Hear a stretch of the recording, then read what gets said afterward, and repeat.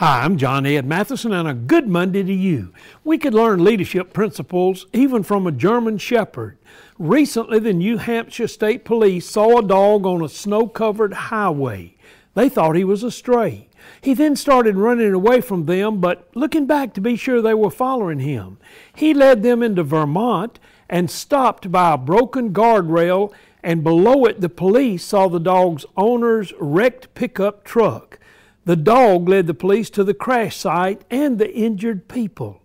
The truck's two occupants were hypothermic and seriously injured and were transported to a nearby hospital. The heroic dog, named Tinsley, had not been injured in the crash but found some way he could help and led them there. A lot of people are hurting today. We can learn leadership from Tinsley and be someone who is leading folks to bring help to people who really need it.